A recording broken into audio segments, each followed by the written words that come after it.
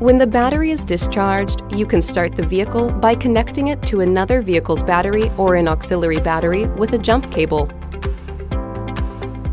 When the battery is discharged and a Jumpstart is inside the vehicle in places such as the glove box, open the vehicle by removing the manual key from the back of the smart key.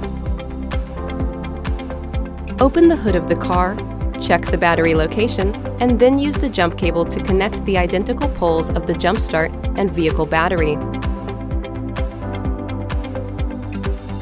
After connecting the jump cables, turn on the Jumpstart and start the car. When the vehicle starts, disconnect the cable, then keep the engine running or drive for approximately 1 hour.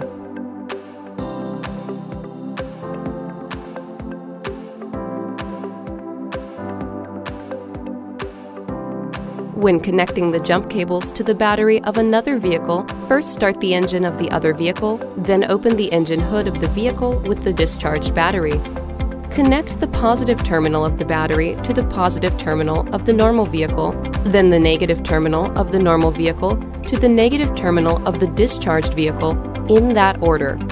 When you start a discharged vehicle and the engine starts, disconnect the jump cable in the order of the discharged vehicle's negative terminal, the normal vehicle's negative terminal, the discharged vehicle's positive terminal, and the normal vehicle's positive terminal.